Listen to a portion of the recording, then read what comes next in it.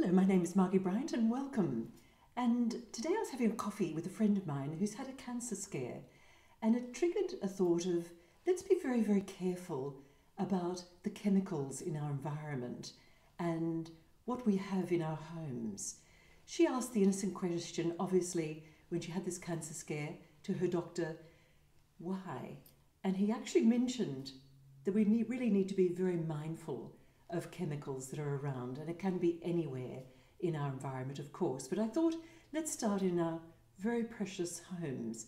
And today I thought I'd bring some helpful tips on things like how to clean an oven in an environmentally safe way. And I'm going to demonstrate it for you so that you can see.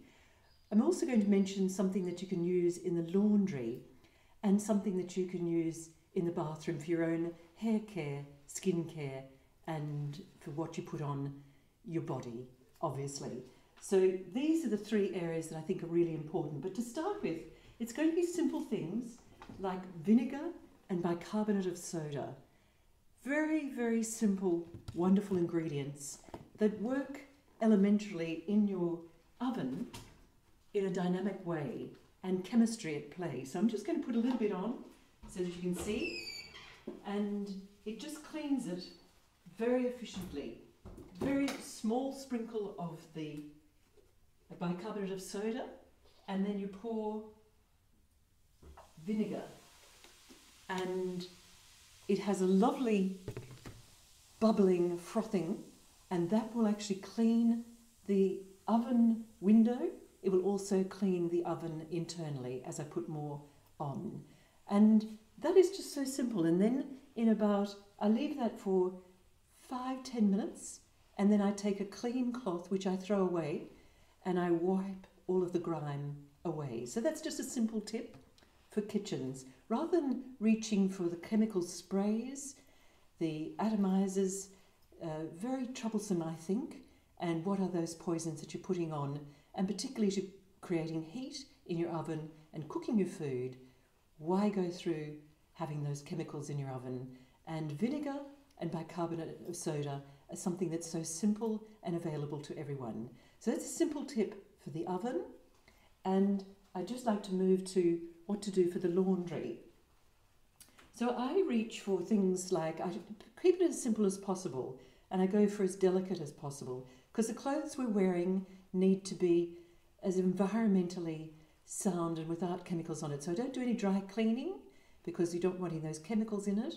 And I wash our clothes in a wool and delicate Earth Choice, which is nature's organics. And I choose this has got bicarbonate in it as well. It's got eucalyptus in it as well. And it's got things, plant-based formula. It's grey water and septic safe. And it's Australian made and owned. And it's cruelty-free. Those things are very important values for me. And I think that that's a lovely choice to think about for your clothes. And I reach for organic wherever I am. So a air freshener for the bathroom. This is grapefruit and pomegranate. And again, this is an essential oil that supports the organic farmers and its inclusion of certified organic essential oils. A very important word. Certified organic. Many people claim that they're organic this and that, which means just of the earth, but if it's a certified, it needs the accreditation for it. So that's just a tip. I don't do any sprays. This is just a small plunger, and it's just in the bathroom for people that would like it in the bathroom.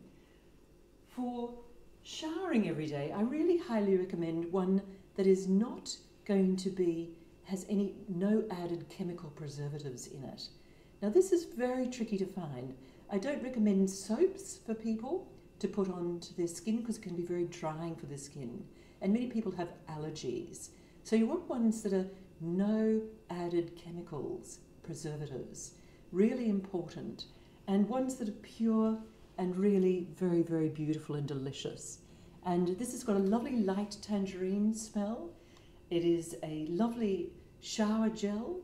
It froths up beautifully in a bathtub.